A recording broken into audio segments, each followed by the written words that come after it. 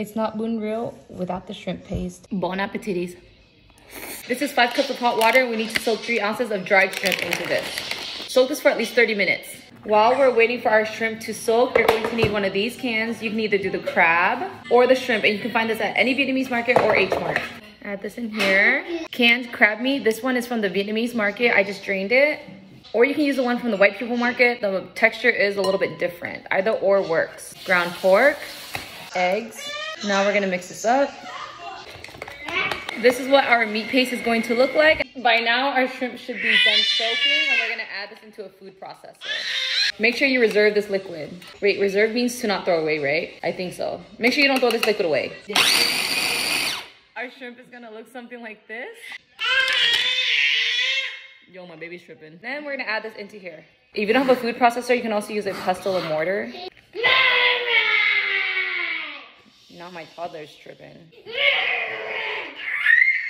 One trips, the other trips. Mix this all together. Our meat paste is gonna look something like this, and now we're just gonna set this off to the side. I'm blanching my pork with some ginger and peppercorn. They were supposed to send me pork spare ribs, but they sent me the wrong one, so this is gonna have to do. This is coming to a boil. I'm gonna turn off my heat and rinse and drain this under cold water. We need to make our broth. This is the reserved shrimp water.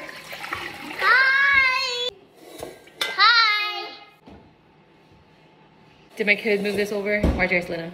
To our shrimp water, we're just adding regular water. And we're gonna bring this over a boil. My broth is boiling. Now we wanna add our spare ribs, but like I mentioned earlier, I didn't have any, or the grocery store delivered me the wrong one, so I'm adding in my pork. We're gonna cook this and bring this back to a boil. This is starting to come back to a boil. I'm gonna reduce my heat and simmer for 30 minutes. While this is simmering, you're gonna get this foam. Make sure you scoop all this out and discard it. Now we need to make our sauteed tomatoes. I have a 1/4 cup of oil heated up. In goes our garlic.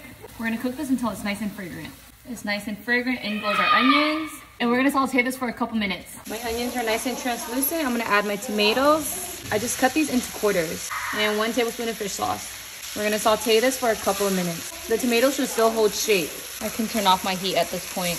It's been 30 minutes. Now we're gonna add our sauteed tomatoes. I should just pour this. I don't want it splattering everywhere. I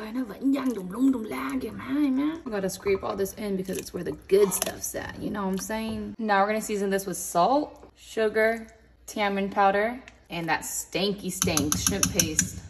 Mix this all together until everything's dissolved. If you don't have shrimp paste, you can use fish sauce. Our seasoning's dissolved. Now we're gonna add fried tofu. I got my tofu already fried at the Vietnamese market. Remember the shrimp paste that we made at the very beginning? Well, now we're gonna add 1 large spoonful at a time.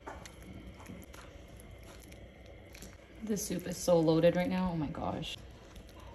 I just cranked my heat back to high, and we're gonna cook this until the meat paste floats to the top. Our broth is now done. Everything's floating to the top. I just had a friend tell me he eats his shrimp and crab noodle soup with shredded cabbage instead of noodles, so I think I'm gonna try that. Now I'm gonna add some scallion, cilantro, thinly sliced onions, and now let's ladle the broth on. Ooh, look at all that rieu. No.